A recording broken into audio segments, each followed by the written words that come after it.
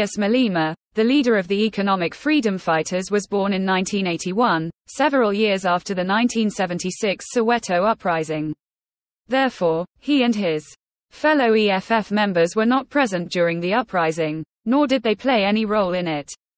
The Soweto uprising was a significant event that occurred on June 16, 1976, in Soweto, South Africa. It was a student-led protest against the apartheid government's decision to impose the use of Afrikaans as the language of instruction in all schools. The protest turned violent when the police fired on the protesters, killing many students.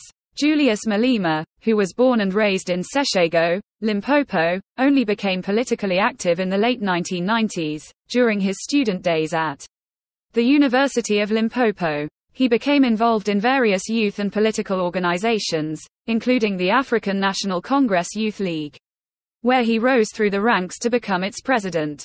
In 2013, Malema formed the Economic Freedom Fighters after being expelled from the ANC Youth League. The EFF is a far-left political party that advocates for economic liberation, land expropriation without compensation, and radical redistribution of wealth. In conclusion, Julius Malema and his fellow EFF members were not present during the 1976 Soweto uprising as they were not yet born. Thank you for watching. Don't forget to like this video.